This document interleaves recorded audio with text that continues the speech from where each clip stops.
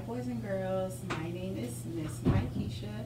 I am the new recess coach. Today I'm going to be reading a book to you called Being Frank. Being Frank.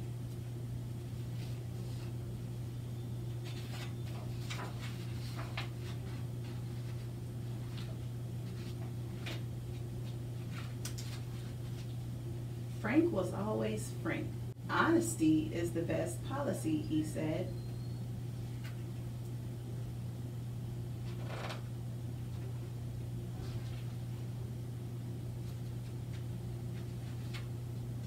Frank never lied to his schoolmates. Your freckles remind me of the Big Dipper, he told Dottie. Dottie pulled her hood over her face. Your singing is kind of Shrekky, Frank told Carol. Carol stomped away. I'm guessing this is Carol stomping away, and this is Frank singing. And there's Dottie pulling her sweater over her head.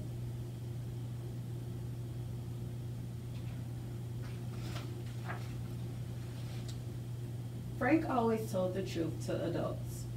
Your breath smells funny, he told his teacher, Miss Zamora. She sent Frank to the principal's office. That's not very nice, huh? Your toupee looks like my pet weasel, he told Principal Wiggins. Mr. Wiggins called Frank's mom. Uh-oh. You wouldn't get so many wrinkles if you didn't glare at me like that, Frank told his mom on the way home. And by the way, you're speeding. Have you ever been in the car with your parents speeding?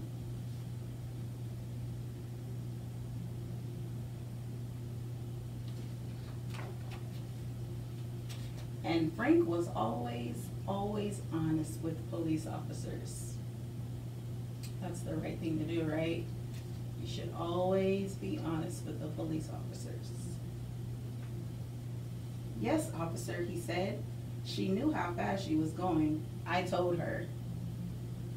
Uh-oh. Looks like Mom got pulled over by the police for speeding.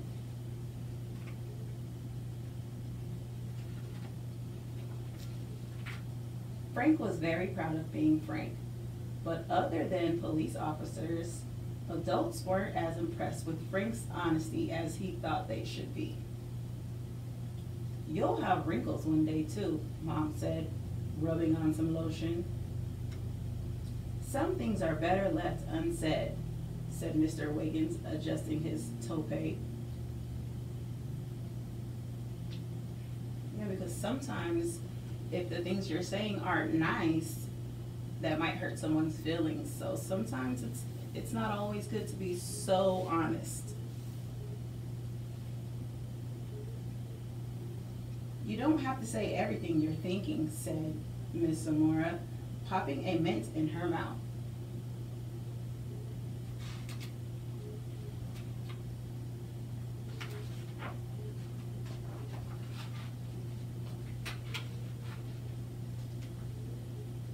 I'm still going to sing in the talent show at the school carnival tomorrow, but I'm not going to ride the Ferris wheel with you, Carol told Frank. But we always ride the Ferris wheel together, Frank whispered. Frank's schoolmates weren't impressed either. My freckles do not look like the Big Dipper, Dottie said. And my mother says I shouldn't listen to you. Uh-oh. Everyone was upset, and now Frank wasn't happy either.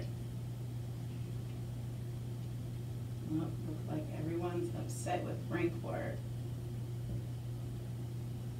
giving his opinions.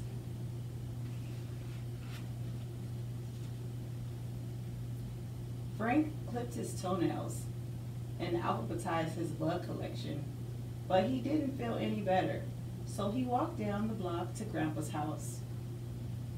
Grandpa Ernest was on the porch clipping his toenails. Incoming, he yelled. Frank ducked. See Grandpa Ernest clipping his toenails on the porch. And Frank's bug collection. Oh, looks like he has a ladybug, a worm, a spider, and a grasshopper.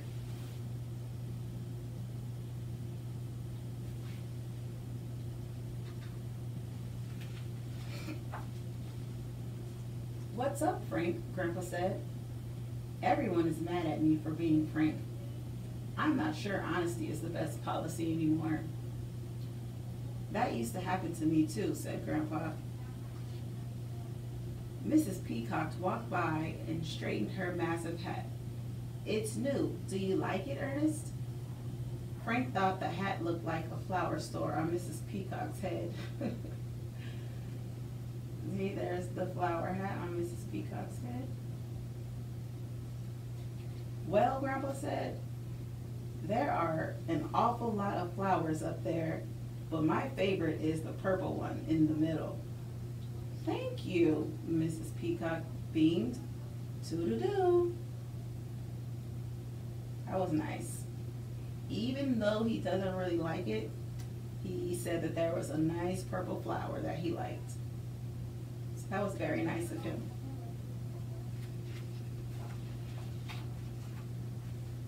Frank couldn't believe his ears. Grandpa, you lied. No, Frank, I told the truth. I really do like the purple flower best. I talked about the good things on her hat instead of the not so good things. That was a good idea. Grandpa's best friend, Mr. Pickles, pulled up his truck.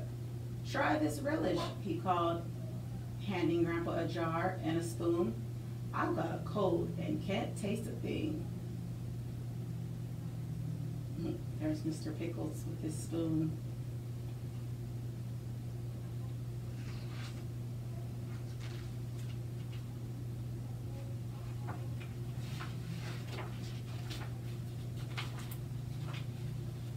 Grandpa scooped a spoonful of relish into his mouth. His nose twitched. His eyes watered. His hair stood on end.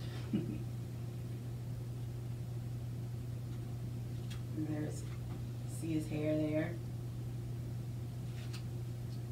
Give it to me straight, Ernest, said Mr. Pickles. I can't sell it if it's not good. Grandpa wiped his eyes. More sugar, less pepper. Mr. Pickles grinned and shook Grandpa's hand. Back to the drawing board. Thanks for your help. Grandpa, he didn't get mad at you. That's right. Grandpa drank some water. He asked me for the truth, and I gave it to him. Frank sighed. So I shouldn't give the truth unless someone asks for it? You should always give people the truth, Grandpa said. You just have to find the right way to serve it.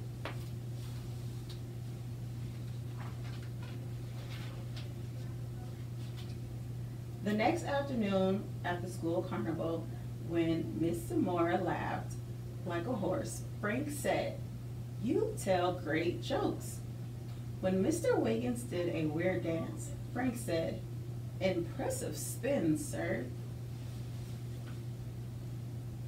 When Frank saw Dottie, he said, "I like dots better than squares."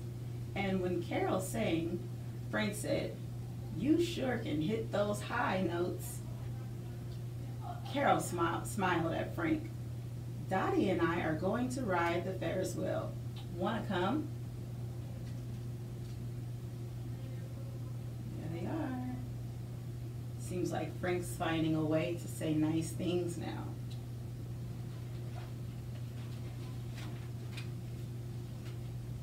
On the way home, Frank gave his mom a poem he wrote for her. Mom, your hair looks nice today. I only see a little gray.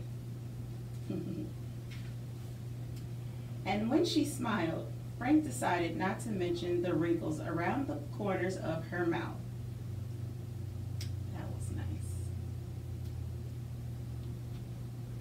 Mom, your hair looks nice today. I only see a little gray. That's cute.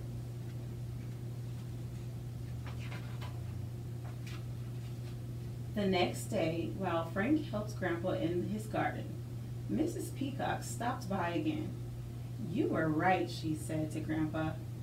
That other hat had too many flowers. Just then, Mr. Pickles arrived with a new jar of relish for Grandpa to try.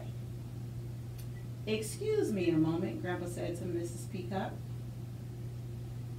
He's going to try the new relish.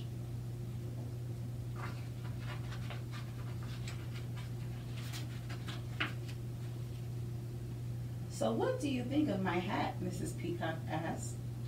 But this time, she wasn't asking Grandpa. She was asking Frank. What do you think Frank's going to say? Let's see. Frank looked at Grandpa on the porch with Mr. Pickles. Grandpa was taking another spoonful of relish, and he wasn't drinking any water. Frank knew just what to say. I've never seen a hat like that before. It must be one of a kind. Thank you, Mrs. Peacock beamed. Toodaloo.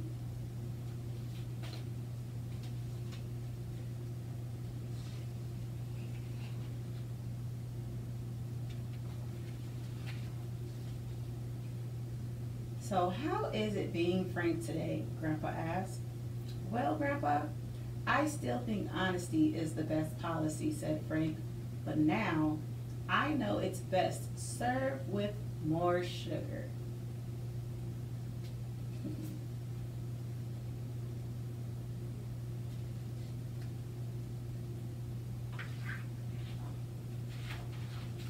And less pepper.